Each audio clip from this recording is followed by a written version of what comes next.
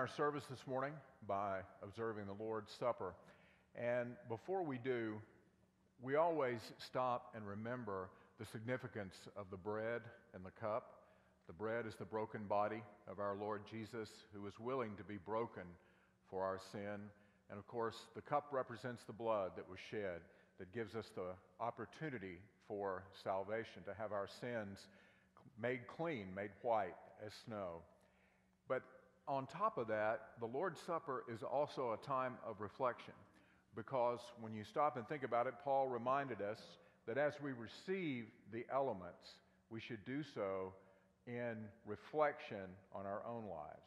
And if there are things in our life that we know are not right with God, we should confess those things, because the good news is what the Lord's Supper means is that our confession leads to forgiveness. Without the Lord's Supper, without what Christ did on the cross, our confession to the Lord would have no meaning. But because Jesus did what he has done for us, then as we receive these elements, let's do so in with a heart of humility and with a mind of confession before the Lord, as we are made clean every day by the blood that he has shed upon the cross. Let's pray together. Lord, as we enter into this time, we love you. We thank you, Father God, for your goodness and your grace. We thank you, Jesus, that you were born of a virgin, that you lived a perfect, sinless life, that you willingly went to the cross and shed your blood and had your body broken, that we might know life everlasting. And we praise you, Lord Jesus, today for your glorious resurrection and your ascension to heaven. And we know that one day you will come to judge the earth in righteousness.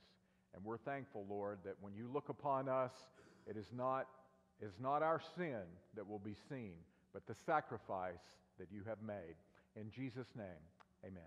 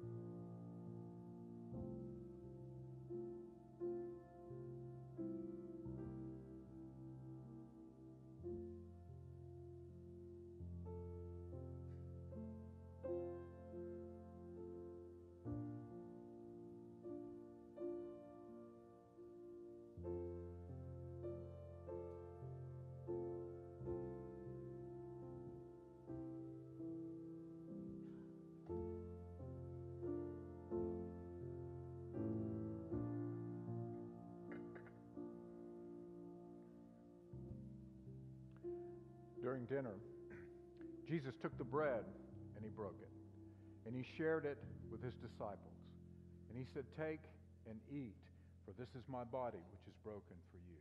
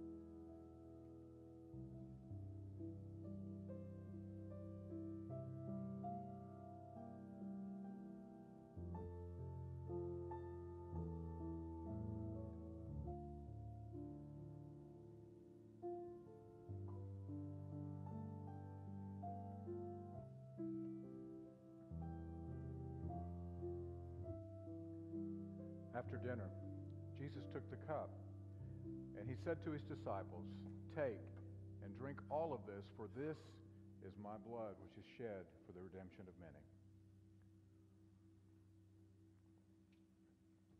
Lord, once again, we come before you just to thank you for your love and your mercy extended to us through the cross.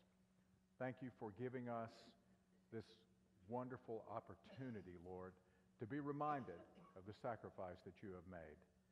May we carry it with us every day as we're reminded of your broken body and your shed blood, which has made eternity possible for us. In Jesus' name, amen.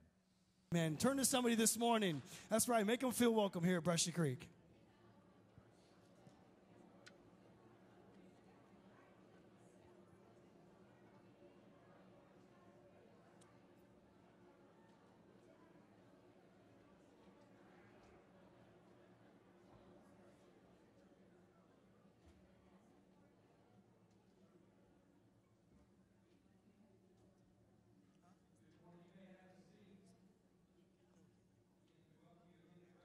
Glad that each one of you are here with us worshiping the Lord this morning. This morning we have a special guest with us, Jay Hardwick. He is the Chief Strategist and Assistant Executive Director for the South Carolina Baptist Convention. And so honored to have him join us this morning. He's going to come and he is going to talk to us about some of the great things that God is doing in and around our state. And so would you welcome Jay to the stage this morning? Thank you, Brushy Creek. It is a joy and an honor to be able to worship with you today and to be here and be a part of what God is doing here in this great church. You may not know this. You're one of about 2,000 South Carolina Baptist churches. And when you think about 2,000 churches, you think about churches of all different sizes. You think of churches of all different kinds of worship styles. You think about churches that might be in more city-type locations and those that may be in the country. And what God has given us as a state convention is a vision that we pray will bring together and align all 2,000 of those faith families. And that is a vision that every life would be saturated and transformed by the hope of the gospel beginning here in South Carolina. And here's why that vision is so important. Because right now, you may not know this, but there are about 3.6 million people that call South Carolina home that have no connection to a faith family whatsoever. Many of those folks, we can assume, do not have a relationship with Jesus as well. And not only that in South Carolina, but there are some 5 billion people in the world that still have little to no access to the gospel. And so what we want to be about as a convention of churches, as a family of churches that you are a part of, is we want to be a part of a vision that says we want to make sure that every man, woman, and child in the state of South Carolina, and every man, woman, and child, and every tribe, nation, and tongue in all the earth has the opportunity to see, hear, and respond to the gospel. To see that happen, what we do as a convention every week, every month, every year is we want to come alongside churches just like Brushy Creek and simply ask the question, how can we help you and your church fulfill the Great Commission? How can we help you advance? How can we help you take the next steps that maybe God is leading you to be a strong church with a vibrant Sunday morning worship experience, with a clear process to make and multiply disciples, led by a healthy leadership team that is ready to lead the church forward into the future? How can we help your church serve your community in fresh ways where you can be the hands and feet of Jesus to those that maybe are right here in your community but have needs and maybe would see the gospel as a means of then later hearing the gospel? How can we help you have a plan to share the gospel meaningfully with those that are close to you but far from God, and see people changed by the gospel and see them baptized into the life of the local church? How can we help you send workers to the nations? How can we help you develop partnerships where you can train and send your people, your very own, to connect with people all over the world that maybe right now don't have a relationship with Jesus and maybe have never even heard the gospel? How can we help your church be a church planting church? Or maybe you partner with other churches to start new work in areas of our communities, areas of our state that need the gospel. We call that plan Advance. Strong churches that are serving their communities, that are sharing hope, that are sending workers, and are working together to start new work. And our belief is that any church, any size, anywhere in the state of South Carolina can advance in fulfilling the Great Commission. And that's why churches like Brushy Creek are so important. And that's why what I want to say to you today is very simply this: thank you. Thank you for being a church that is advancing in the Great Commission. And that's not something that you just decided to start doing this week. That's something you've been doing throughout the entirety of your history. You've been a church that's been engaged in missions around the world. You've been engaged in church planting here locally, across the country, and around the world. You've been active in mobilizing yourselves to share the gospel here throughout the Greenville community, especially as this community continues to grow so rapidly. And I want to say to you, thank you. Thank you for being a church that we can point to and we can point other churches to as an example of what it looks like to be a church that's advancing and fulfilling the Great Commission. And I also want to say this: thank you for your generosity. You have been a faithful, generous, giving church to the cooperative program. And don't just hear me say thank you, but I want you to hear thank you from the thousands of middle school and high school students that experienced the gospel last summer in our camps and will again this coming summer. I want you to hear thank you from the hundreds of college students that have come to faith in Jesus on our college campuses through our Baptist Collegiate Ministries and have been sent on mission around the country and around the world each summer.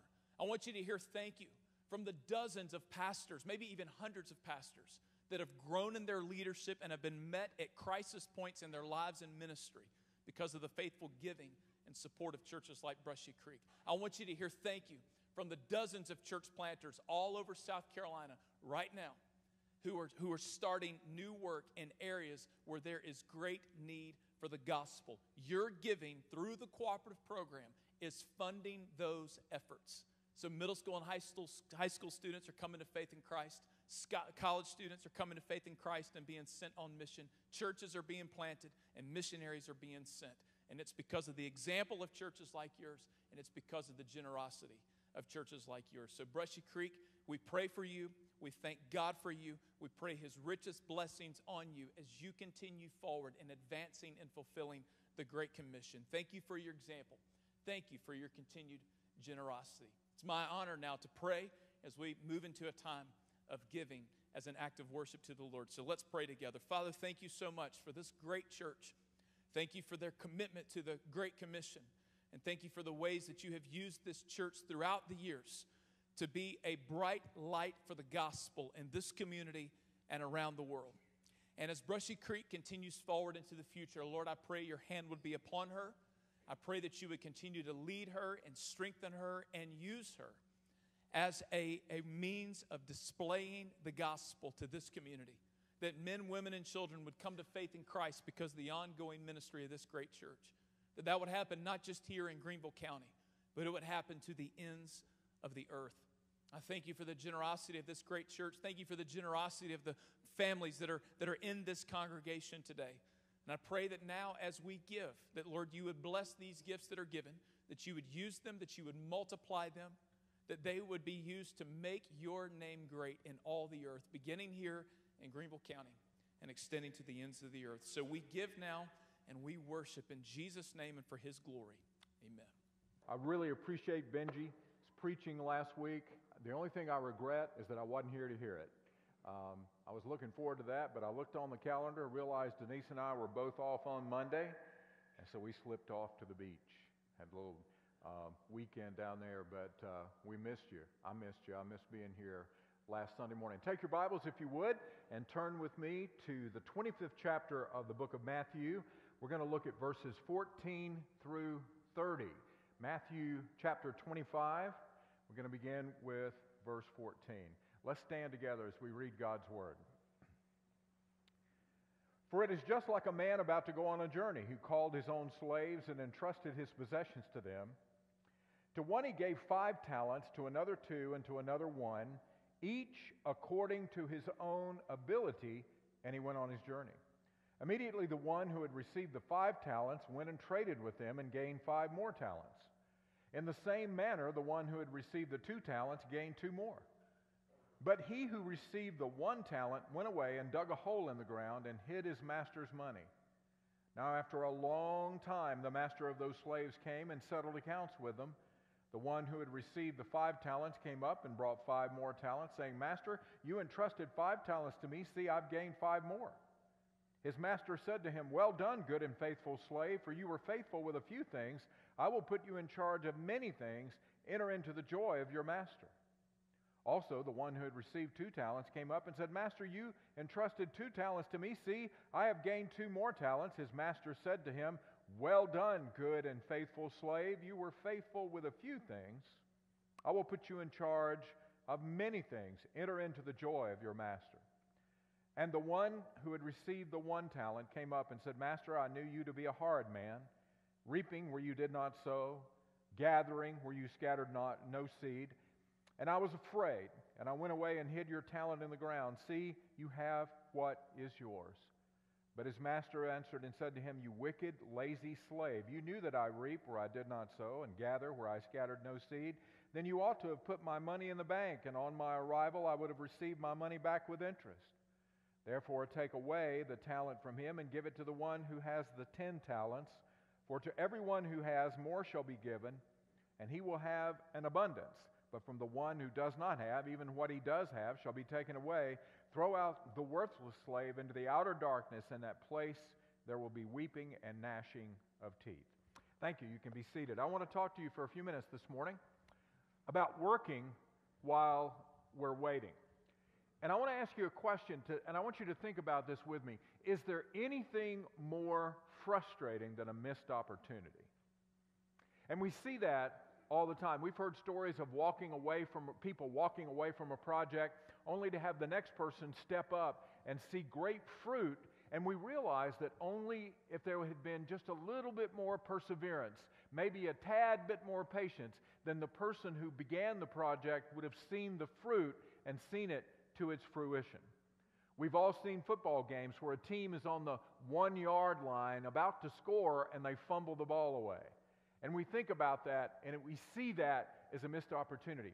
We see athletes who are incredibly gifted, with amazing talent. They have a bright future, but that future is cut short, maybe because of drug abuse or because of criminal activity. We've all been in a position, or perhaps at one time or another, where we had a chance to buy a piece of land, and we waited, and we thought, and we just couldn't decide, and the land gets sold to somebody else, and 5 years later it doubles in value. All these things are examples of missed opportunities. And the Bible is filled with passages of Scripture that urges us to be alert and to make the most of the opportunities that God gives us. Ecclesiastes Chapter 11, verse 6, Solomon wrote these words, Sow your seed in the morning, and do not be idle in the evening, because you do not know whether morning or evening sowing will succeed, or whether both of them will be good. Solomon wrote in Proverbs chapter 10, verse 5, He who gathers in summer is a son who acts wisely, but he who sleeps in harvest is a son who acts shamefully. Isaiah, speaking about our desire for the presence of the Lord, said, Seek the Lord while he may be found. Call upon him while he is near. Don't let the opportunity go by to have a heart, a passion for the Lord, to be close to him. 2 Corinthians 6:2, Paul put it this way, Behold, now is the acceptable time. Today is the day of salvation. So the parable of the talents is really a parable about readiness that is demonstrated by persistence in serving. And I can say this, it is impossible to have a serving life without a saving faith. It's also impossible to possess a saving faith that doesn't reveal itself in a life that serves. And that serving life should be characterized by generosity. In other words, when we give according to that which God has blessed us with. We give with a heart that is to please the Master. We give, and we give of our talents. We give of the physical things that God has blessed us with. So many times when we focus on giving, we think about financial giving. And financial giving is important because without it, we can't function. We can't come together. We can't have ministries. The South Carolina Baptist Convention could not send people around the world or form partnerships without people faithfully giving what God has blessed them with financially. But that's only one aspect of being generous in our giving. Just as we see in the parable of the talents, God and gives us or pours into us ability that He expects us then to generously invest in the kingdom. And when we invest our gifts and abilities, then God gives us the increase. He brings the fruit. But He wants us to do so with a heart that is to serve Him. Now, the first thing we see is the responsibility that we do receive from the Lord, because God gives us a responsibility. The talents show that each person is given according to the ability that God has given them. You know what's good news this morning? It's good news that God doesn't expect you to do more than God has gifted you with. God is the God of the perfect amount. He never puts burdens on us that we're unable to bear. He never allows us to be tempted above or beyond our ability to push back against that temptation. And so God is the God of the perfect amount. He gives us responsibility based on the ability, because He is our master and He knows us. He knows our heart, and He pours into us according to the ability that He knows He's blessed us with. And He doesn't ask us all to produce the same amount. I mean, I'm thankful that I don't have to produce the amount that someone else does who's gifted above my ability. God's not going to hold me responsible for something that I don't produce if He hasn't gifted me for that purpose. But God does expect me to wholeheartedly and with a generous spirit and with a giving heart pour out that which He has blessed me with. The owner in the parable, of course, is Jesus. And He's gone on a long journey. And we know that Jesus is on a long journey back to heaven. The servants that we see here are believers who are part of the visible church. You know, the 12, when you go back and look at the 12 disciples, they're a good example of what having different gifts and abilities are all about. You had the 12 disciples, but you had the inner circle. Peter, James, and John were obviously the inner circle around Jesus. Peter was the leader. God had gifted him for that purpose. John had a different gift set than Peter had.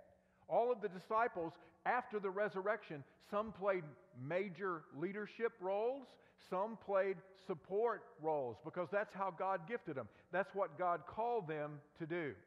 So giving and being generous in our giving first involves understanding how God has gifted us, and then understanding how the gifts that God has given us fit into the kingdom as a whole. You know, if you're gifted to be a teacher, teach and do it with your whole heart. If you're gifted to be a servant, serve. Step up when the call goes out for service, for people to step up with their gifts and serve within the church. If you've been gifted financially, give, because God doesn't bless us with material possessions so that we can use them for our own benefit alone.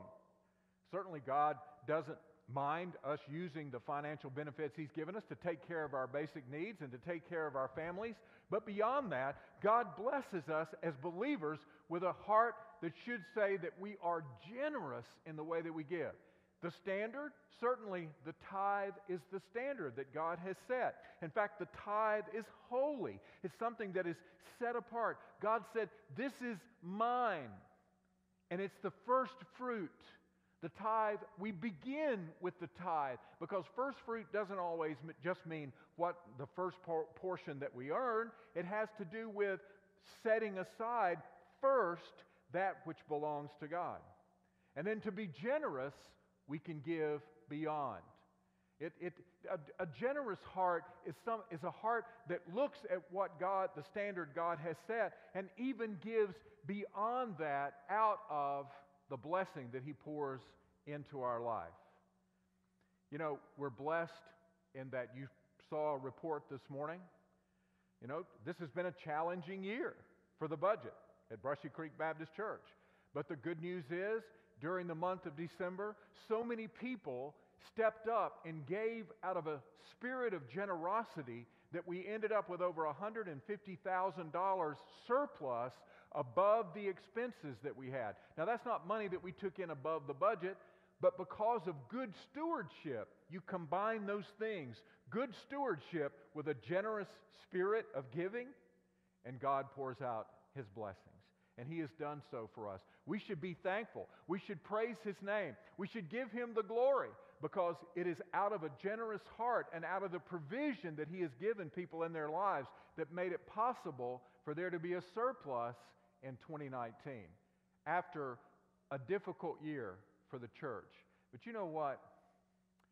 God takes all the things in our lives, doesn't He? He takes all the good stuff. He takes all the challenges. He takes the trials. And if we respond to God in a way that honors Him, He pours all of that together, mixes it up, and it's for our good and His glory. And it always turns out that way. But we have to be sure that that's what we're doing. We need to respond. We respond with a heart that says generosity. God has poured and continues to pour into our lives, being a generous portion of His goodness. You know, I think about a river, and if you ever stand on the bank of a river and look, as the water moves swiftly, it's carrying a lot of stuff. It's carrying stuff that you can see, and it's carrying stuff that you can't see.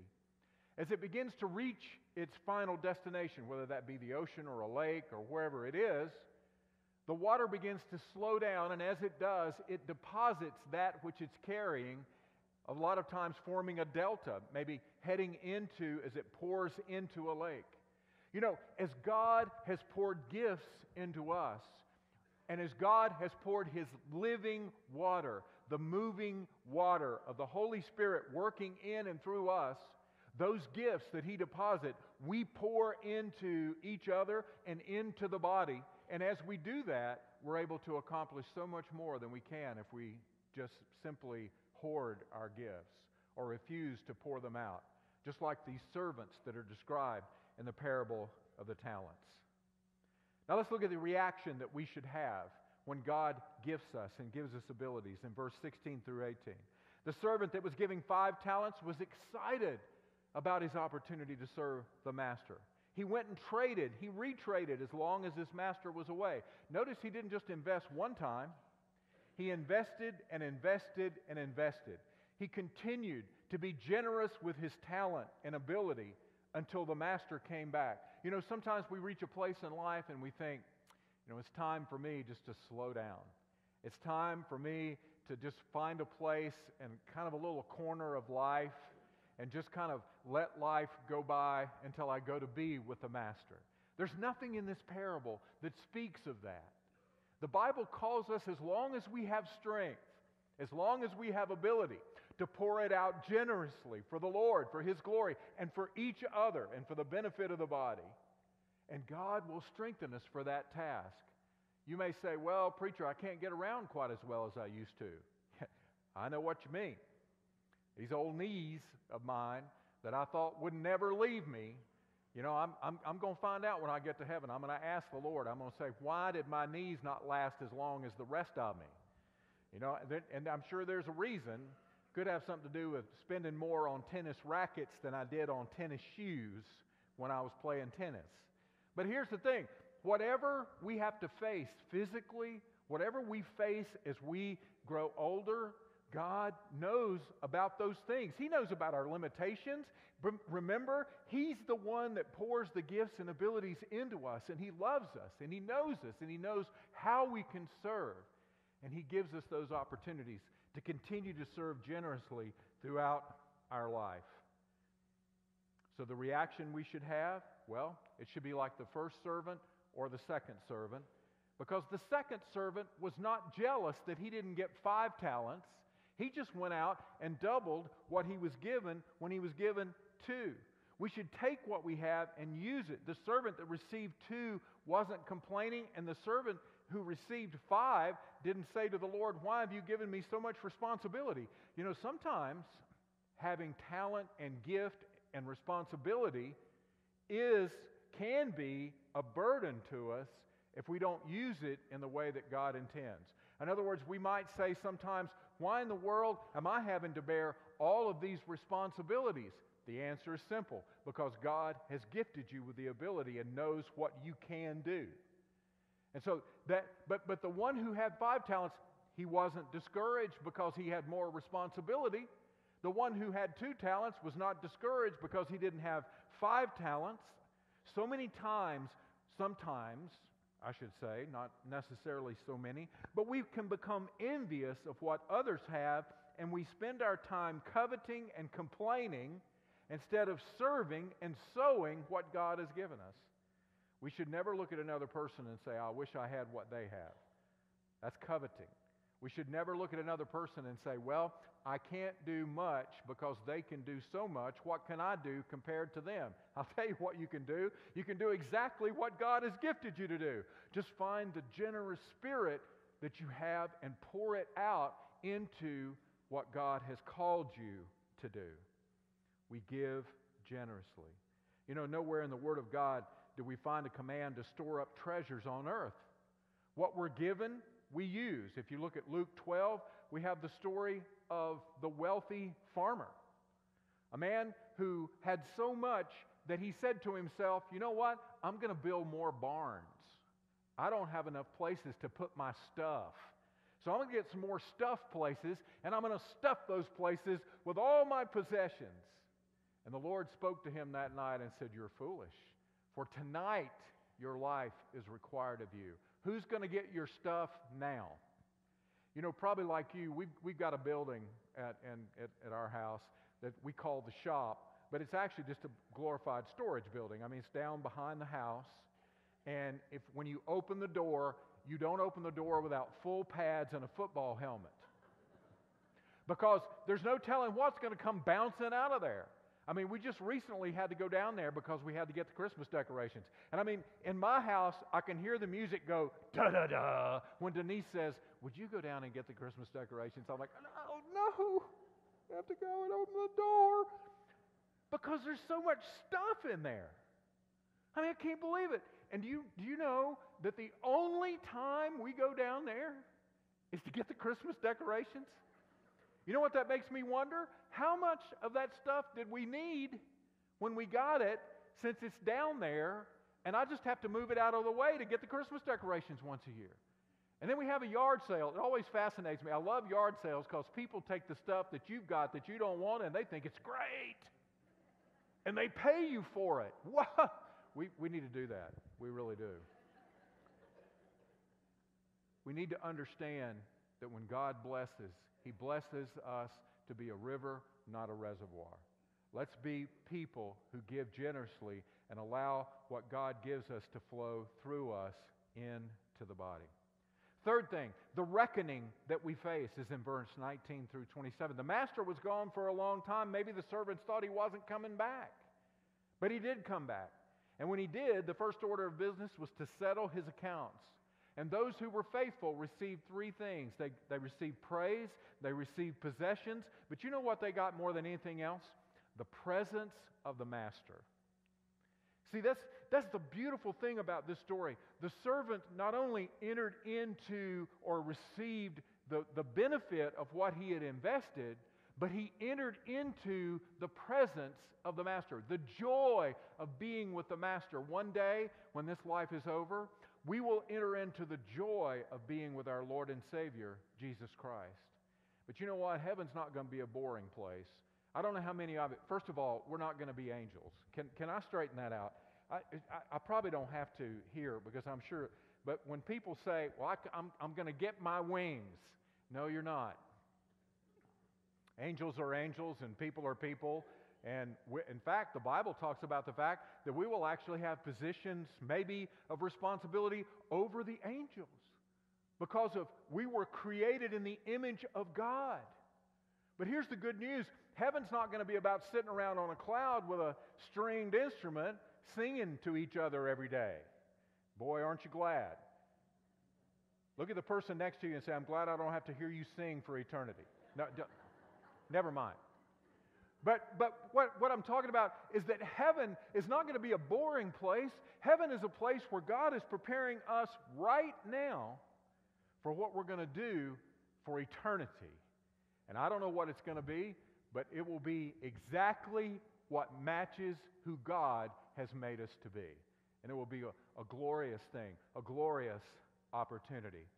That is the reckoning. You know, the servant that had 5 talents, the servant that had 2, that gained so much more, they were humble about what they had gained. You know what I love to see when I watch a football game or any other athletic contest? When an athlete does good, it really just, it hurts me when they thump their chest, do some kind of ridiculous dance. You know, we look at that and I'm thinking to myself, you're an adult. Do you know how foolish that looks? And I know I'm an old guy, I get it. But I just, you know, I'd rather not see, because so many of them, instead of doing this, maybe they'll drop to one knee, or maybe they just stop and look up to heaven. You know why that's important? Because they understand that the giftedness that gave them the ability to be successful was not produced by them. It was given by God. And then they developed it as good stewards. And they gave back with a heart of generosity. They recognized their gifts and they used them.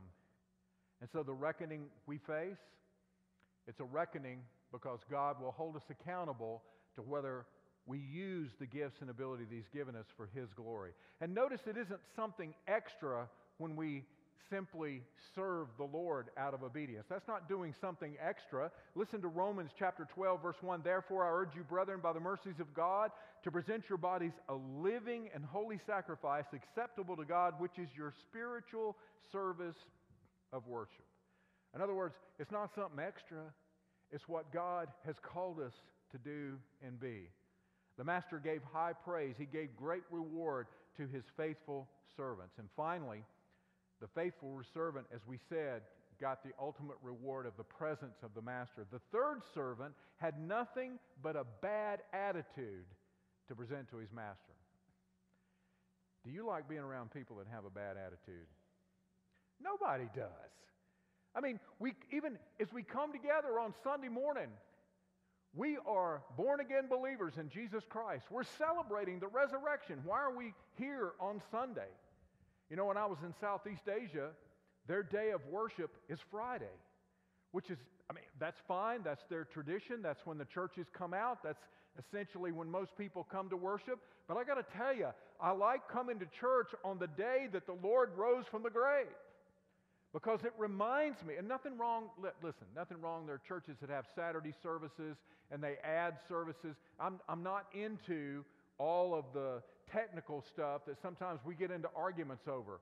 But there's something special about coming and worshiping on the day that the Lord rose from the grave, because we celebrate that resurrection. We celebrate that power that then is poured into us. And we should have a great attitude when we come to church. But sometimes we get around, but you've been around people at work that they just want to complain all the time. There's just nothing good in the world going on. Or sometimes we get wrapped up in the politics of the day. And listen, you know me, I've been calling everybody to call your senator and let's get behind the heartbeat bill. There are things that we need to do to participate in the democratic republic, the constitutional republic that we've been given. There are things that we need to do. We have a responsibility there. But we shouldn't get so wrapped up in it that it causes us to hate our brothers and sisters who disagree. Folks, not everybody thinks that's true, but I'm telling you, God has not called us to judge other people based on our differences. God has called us to love one another and to pour out ourselves generously. And that doesn't mean that we stand back from the things that we believe. No, we stand forth. We defend those things with zeal, but not to the point that it causes us to become bitter and angry and wrapped up in it all the time. The third servant blamed his master. Can you believe that? I mean, he's lazy. He puts the money in the ground. He doesn't do anything with it. And then he looks to the master. Well, it's your fault because you're a hard man. And I know that, man, you'd have been after me if I didn't produce something. I was afraid I might lose it, so I hid it in the ground. You know where I hear an echo? It echoes all the way back to Genesis. It sounds a little bit like Adam, doesn't it? Well, Lord, that woman that you gave me, you know, Lord, I just can't imagine saying that to God with a straight face. You remember, when God gave Adam Eve, he was excited. In fact, the Hebrew, if you want a direct translation, first time he saw Eve, it's like when he was naming the animals, he would say, no, that's not it, that's not it, that's not it, that's not it. Eve steps up, he goes, wow, this is it. That's what it says in Hebrew. Check it out. And yet, then, just a short time later, he's going, yeah, that woman, yeah, she might be it, but you gave her to me. So that's on you. Here's the servant with the same attitude, and it's a terrible attitude. Think about the story of the prodigal son for just a minute. You know, at first reading, it looks like you had a bad son who went away and a good son who stayed faithful to his father. But you know what's true? What we find out in the end is that the son who kept his feet under his father's table was just as far away from his father's heart as the one who was in the pigsty. Because he wouldn't rejoice when his brother came home. And the reason, listen to what the Bible says about when Jesus told that parable. He was angry, talking about the brother. He refused to go in. His father came out and entreated him, but he said to his father, look, these many years I've served you, and I've never disobeyed your command, but you never gave me a young goat that I might celebrate with my friends. In other words, Dad, I did all this serving for what's in it for me, not because I was thinking about how much I love you. What caused that servant, what caused that son to come to himself in the pigsty? It was his father's house. The desire he had for his father. And to go back home, and that's the desire that we should have, because that's the desire that leads to a generous heart, a heart that gives whatever God has given us. The brother served grudgingly, not generously. He served out of a heart of obligation. If we're going to be generous in the way that we give, and we're talking about giving 1% more in 2020. Now, that could be 1% more financially, certainly. We hope that God will move and that you'll give financially to Brushy Creek, because we believe that the ministries here are solid and that the leadership is leading the church in the right direction. But I would challenge you and ask you to do this. Don't stop at your pocketbook. Give 1% more of the gifts that God has poured into you. Be generous with the talent, with the ability that God has poured into you, regardless of what it is. Because we see finally the reward we gain. For everyone who has, more will be given, and they will have an abundant. God blesses us with these abilities, and He calls us to serve in what He has provided, and then He rewards faithful service. You know, there was a movie that was out a few years ago called The Monuments Men. Now, a lot of people didn't see this movie.